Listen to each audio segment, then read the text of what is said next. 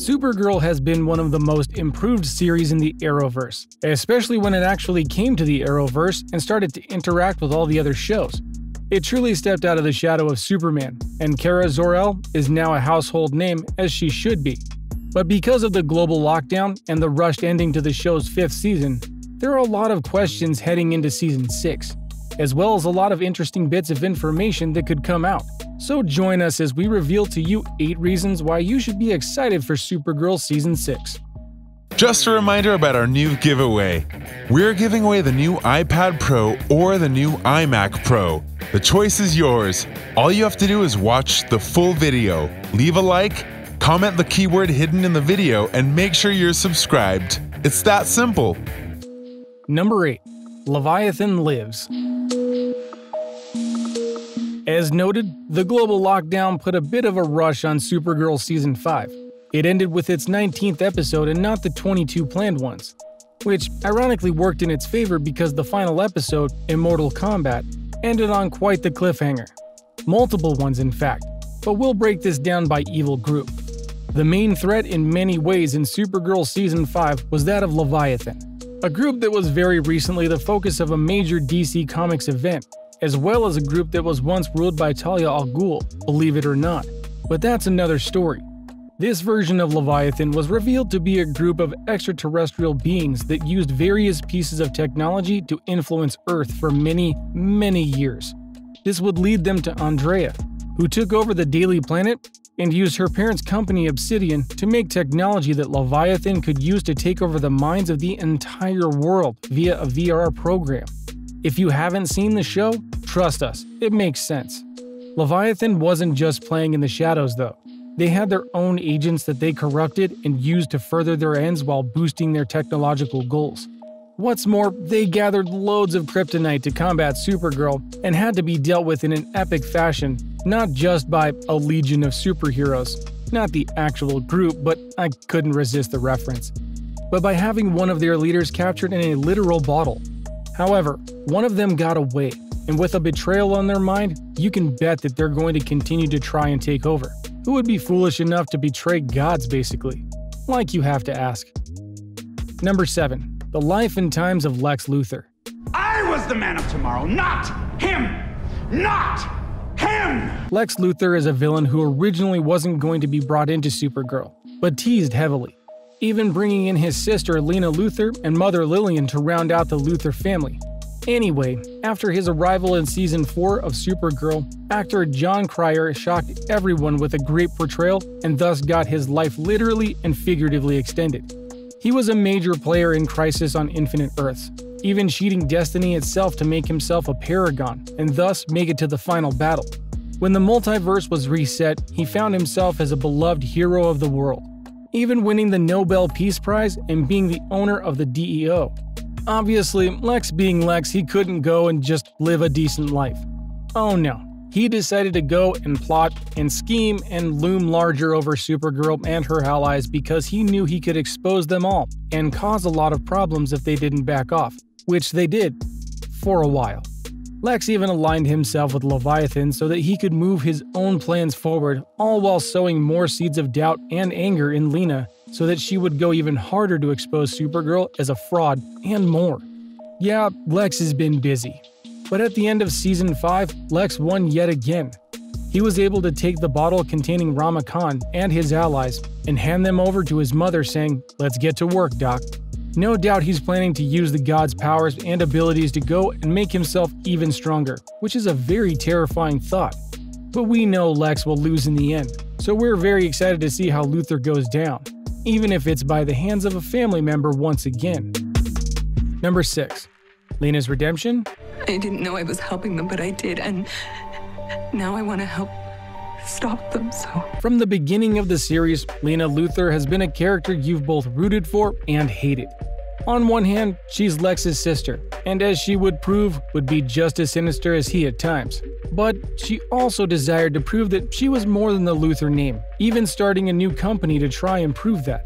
But in the aftermath of the Season 4 finale, Lena was not a happy camper because she had to find out from Lex and not Kara, who was a good friend of hers by that time, who Supergirl really was. And that did not play well with Lena. to the extent that she used her own technologies to try and take down Supergirl and expose Kara and make her pay for what she perceived as a major betrayal, even going so far as to trap her in the Fortress of Solitude with kryptonite gas while she teleported away. Not cool, Lena.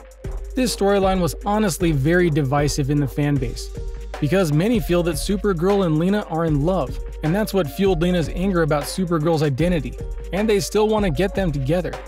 But on the other side, Supergirl fans in part see Lena as an abuser and not right for Kara. At the end of Season 5, the two did reconcile as Lena did a lot to try and stop Leviathan, but Lena still has some skeletons in her closet from the past seasons that she needs to clean up. And even then, you have to wonder just how cozy the two will be with each other given all that's happened. Number 5. Superman and Lois.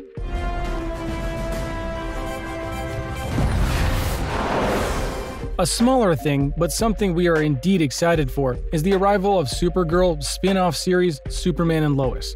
Superman arrived in Season 2, in full at least, and has been a recurring character ever since.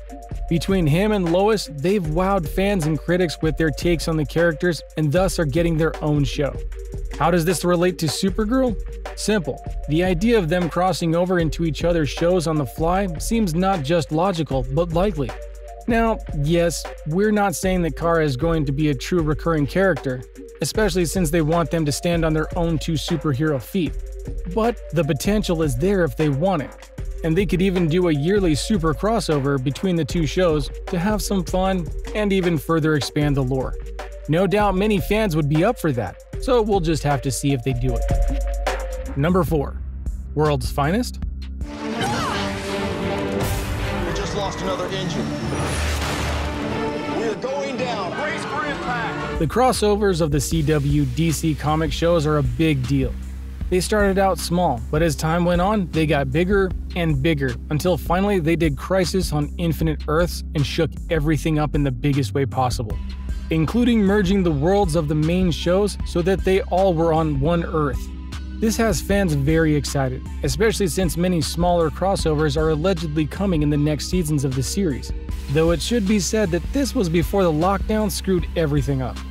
Ever since Elseworlds, fans have wanted a very special crossover called World's Finest, a reference to Batman and Superman, but in this case using Batwoman and Supergirl, something we totally support.